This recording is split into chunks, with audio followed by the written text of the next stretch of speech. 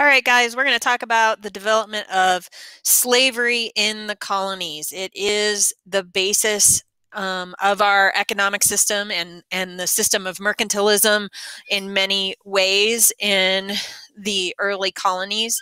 It has a lasting legacy that you can trace even to today. So we're going to kind of get into that history a little bit of the development of slavery. We know that in places like the Chesapeake region and Virginia, many of the people that came were coming as indentured servants. Again, they were signing a contract that would basically bind them to someone to pay off debts. Usually they were also paying off their passage to the colony for a fixed amount of time. It is known that about half of all the indentured servants that came to the colonies actually only had an average of 3 years on their indentured contracts. People would also sign up for indentures to avoid going to jail or to avoid the death penalty. So this is how most folks came, especially to those middle colonies. This is different than actual what will become chattel slavery. And chattel slavery is owning another person and treating them like a good rather than a human being. Here you'll actually see bills of sale. These are not contracts between the slave and an owner. These are literally receipts for the sale of human beings. This bill of sale, for example, would be a contract between a slave owner and a potential buyer. It would list things like the amount the slave was sold for, their gender, their name, and if this person that was being sold was a female, it would guarantee the new owner the rights of any future children that this woman would have. So very different than indentured servitude. But initially in the early 1600s in the colonies, they were both being used for manual labor pretty equally, probably more indentured servants than slaves, and they were treated fairly equally. But what you start to see in the 1600s is there, and you saw this on the ship manifests, there's a severe shortage of single women or women under the age of 18. And because of that, you're not having people who can make families and have future generations of workers. So there's a need for more women in the colonies. You start to see some women coming as indentured servants, but really they're going to come as a result of a marriage more than anything. In the West Indies, the conditions were really, really harsh. And oftentimes people who were going to the West Indies would die of things like malaria and typhus and typhoid. And that meant that these indentures were actually costing plantation owners a lot of money. And so they needed to find a cheap substitute for indentured labor. Also, you would have people who were highly skilled and educated. They would negotiate shorter contracts. Again, that's costly to a plantation owner because you go into that effort of training someone and then they're gone. So you have to train someone else. Can be pretty costly in a business sense. Again, indentures were a way to avoid the death penalty. And in fact, records from 1718 indicate that the average indenture for minor crimes, so if you were going as a criminal, average was about 7 years, 14 years for major crimes. The average in general was 3 years. Like if I just wanted to pay for my passage, I was likely to spend 3 years in indentured servitude. So slavery becomes a cheaper alternative. Initially, the price up front is expensive, but if you are considering that, then you will have, especially if you have female slaves, the children of those females to then continue to be slaves. You have a longer work life from your slave and the potential of generations of work life from those slaves. So you also have this issue of this availability of free land. Now, we know Native Americans were there, but there was a perception that it was free and available in the frontier areas. And so this led to a lot of indentured servants wanting to escape. Like they would get here and then they would be in these indentured conditions and not like it, and they'd want to escape and go out to the frontier. As we move through the 16th and 17th centuries, the cost of passage from Europe fell. So it's not worth it anymore. It's like, I'll just pay however many pounds it costs to get across the ocean and do my own thing versus have to work 3 years to pay it off. There's also better wages and more opportunities happening on the continent and in England. And the population growth starts to be imbalanced. And so we needed more women. And I mentioned that before. So the first slaves, or first Africans, I should say, we don't know for sure if they were slaves. They're just mentioned as Negroes. Arrive in the New World in Jamestown in 1620. What you see very quickly happening as slavery starts to take off in popularity is that Black codes are being passed in places like Virginia, which would define race and slavery. So the first captured Africans that came to Virginia were on the ship, the White Lion. It was a Dutch ship that had captured 20 Africans from a Spanish ship that it had defeated in battle. And basically, those Africans were traded for repairs and supplies. There's been mention that they were essentially indentured. So they weren't necessarily slaves. They may have become and been indentured servants initially. But what this does mean is that you're seeing more and more Africans being imported into the colonies. And as people are treating these indentures and slaves harshly, I mean, manual labor is hard. These folks start to run away based on this treatment. So you would see in local newspaper advertisements for runaway indentured servants, and in some cases, these indentured servants were running away with slaves, and they would be being searched for and being asked to be returned.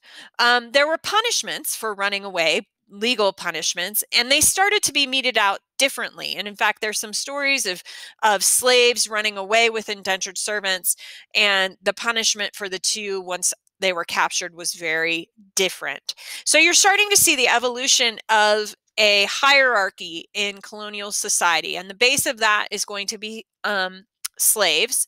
And you see this being denoted by a color line, and race starts to actually play a pretty major role in who are slaves, basically. Above slaves, you have free Blacks, very small group of people. And then you have poor whites, former indentured servants. Then you have artisans and craftsmen and planters at the top of the social hierarchy. So race was then used to define freedom. Even free Blacks were not necessarily protected if they didn't have documentation that could prove that they were not slaves. So their position in society was very, very tenuous. And so we start to see laws being passed that says that the condition of servitude or slavery was based on race and the color of your skin. And you see these laws being made in 17th century legal codes that the status of Black people would be deteriorating as the status of white people was increasing. So often slaves and indentured servants, as I mentioned before, would run away together, but those slaves would be punished more harshly. And here's an example of a court case in 1640 where the punishment for three servants who ran away, one was Dutch, one was a Scottishman, and one was African. And this shows the interracial cooperation among the servants at the time, but it also shows that there's legal differences about how we're viewing these people starting to evolve. John Punch, who was the African, becomes enslaved by law. It says here in the document that the Scotsman and the Dutchman shall serve out their times with their master according to their indentures, plus a whole year apiece after that time has expired. So their punishment is adding a year to their indenture. For the African gentlemen, by their said indentures, the law sustained of their absence. That's the first part. And that the third, being named John Punch, he's a Negro, shall serve his said master for the time of his natural life. So you can see the inequality. The first two guys get a year added to their indenture. The third guy, who happens to be African and Black, gets his life added to his indenture. So again, designations based on race. This goes hand in hand with laws that are being passed in Virginia, Maryland, where you see the words that, like, Negroes, Moors, Muslims, mulattoes, being used to regulate the behaviors of Africans on the continent. So, for example, the Virginia one, Negroes shall not be allowed to have firearms and ammunitions. The Maryland Law Code was considered an anti-amalgamation law, which meant you couldn't race mix. And if you did marry a slave as a white person, then you could become a slave. So essentially, it's disincentivizing those relationships. The ability to be baptized as a Christian formerly had been a way to get out of slavery, because slavery is looked down upon in the Bible in some places. But in this case, Virginia is passing a law that says, no, no, no, no, no. You're still a slave, even if you're a Christian. And then you see in Virginia that people who are Negro and are not Christian will be slaves. So we're seeing that being defined by race. These were known as black codes. Then in 1676, we have a pretty significant turning point in our history. Wealthy plantation owners could vote. Indentured servants and poor farmers could not vote in the local and state, or well, they weren't states, colonial elections. And as indentured servants became free and had tamed their own land, they were given land that no one wanted. It usually wasn't very productive farmland. This led to discrimination and frustration. And you see Bacon's Rebellion was the first rebellion in the colonial America, and it was a protest against the Governor William Berkeley of Virginia. These colonists, who many of whom had been former indentured servants, were pushing into the frontier and wanted Berkeley to protect them. And Berkeley wanted to not do that. Bacon wanted the colony to retaliate for raids against these Native Americans, and he pushed for that and wasn't getting it. And so what you see as a result of this is that people start to see that you have sort of these wild indentured servants who are making demands. So if we don't have indentured servants, when they're done with their contracts, they won't make demands, if that makes sense. So basically, plantation owners and the wealthier elite are like, indentured servants are politically giving us a headache. So how do we avoid that headache? Well, we just don't use indentured servants anymore. And we start to switch to slavery. And that's what you start to see as more and more laws are passed to restrict Africans. Again, Negro, mulatto, and Indian slaves within the Dominion shall be real estate and shall be property, essentially. And you're seeing fewer and fewer indentures happening in the colonies. Now, it wasn't like instant overnight, as with any turning point. Sometimes it can be very quick and rapid, and sometimes it's more slow. This had been evolving before Bacon's Rebellion, and it was continuing to evolve after Bacon's Rebellion, but you see a significant uptick in slavery and a decrease in indentured servitude after Bacon's Rebellion. As a result of this, slavery becomes a very lucrative business, and the importation of slaves increases dramatically to all parts of the New World. They're being taken from West Africa and being brought first to the Caribbean and then to ports both in North and South America.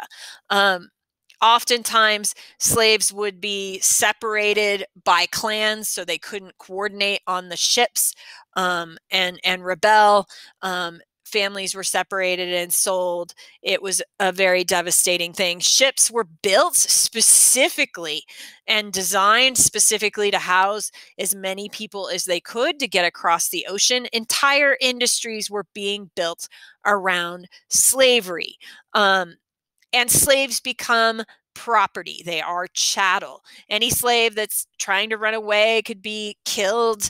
Owners refusing to abide by slave codes were even punished. So it was enforcing on the whites who owned them these laws as well. And they weren't allowed to work for pay. So they were totally hamstrung. By the mid 1800s, foreshadowing into the future, looking for continuities and changes over time, the Civil War breaks out in 1861. It is unmistakable that our U.S. economy is based on this foundation of free labor from this slavery. Entire industries, shipbuilding, insurance companies, banks were all investing in this slave economy. Meanwhile, millions of people were held in bondage. So that's kind of how slavery evolved in the colonies. We're going to continue to explore slavery throughout American history and the lasting effects of it. And it wasn't unique to the British either. You have in places like French colonies down in Louisiana, the French in 1685 passed what was called Code Noir. These were laws that defined slavery and limited the activity of Negroes and in those colonies. So race is starting to be defining characteristic of slavery in the 1600s. All right. That is where we're going to take off. Now let's go look at some primary source documents.